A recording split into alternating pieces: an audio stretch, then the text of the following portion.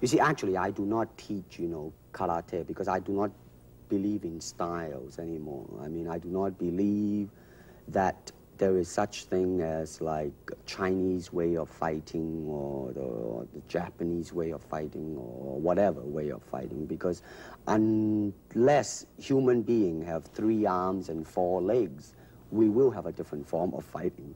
But basically, we have only 2 hands and 2 feet.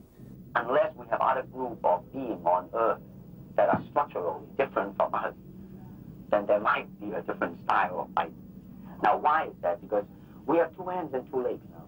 The important thing is how can we use it to the maximum? In terms of path, well, straight line, curved line, round lines, they might be slow, but depending on the circumstances, sometimes that might not be slow. And in terms of legs, you can kick up straight, same thing, right? Now, and after all that, then you ask yourself, how can you honestly express yourself at that moment? And being yourself, when you punch, you really want to punch. Not you want to punch because trying to avoid not getting hit, but to really be in with it and express yourself. Now that is to me the most important thing, and that is how can I, in the process of learning how to use my body, to understand myself. Now the unfortunate thing is, now there's boxing, which uses hands, judo, which is throwing. Now I'm not putting them down, mind you, but I'm saying one thing that is a bad thing, and that is, because of style, people are separated. They are not united together because styles became law, man.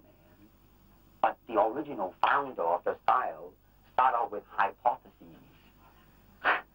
But now it has become the gospel truth. And people that go into it, man, became the product of that. It doesn't matter how you are, who you are, how you are structured, how you are built, how you are made. It doesn't matter. You just go in there and be that product. And that, to me, is not right. So styles tends to not only separate men, you know, because they have their own doctrines, and then the doctrine became the gospel truth, you know, that you cannot change, you know. But if you do not have styles, if you just say, well, here I am, you know, as a human being, how can I express myself? Totally and completely. Now, that way, you won't create a style, because style is a crystallization, you know. I mean, that way, it's a process of continuing growth. First, we use the feet. And then we use the elbow. In fighting, there is the finger jab, there is the punch, there is the back fist, and the thigh kick. It depends on where you hit and what weapon you will be using. I can use my longest weapon, my thigh kick, against the nearest target, your kneecap. This can be compared to your left jab in boxing, except it's much more damaging. You name it, man. We use it all. You have to, you see, because, I mean, that is the expression of the human body. I mean, everything. I mean, you know, not just the hand.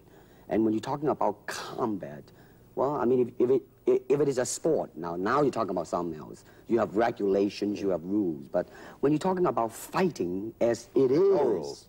With no rules. Not real fighting. Well, then, baby, you better train every part of your body. A good martial artist is like water. Why? Because water is insubstantial. By that, I mean you cannot grasp hold of it. You cannot punch it and hurt it.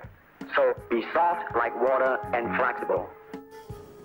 Be formless, shapeless, like water.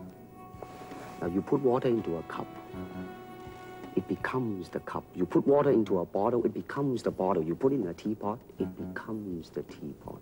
Now, water can flow, or it can crash. Be water, my friend.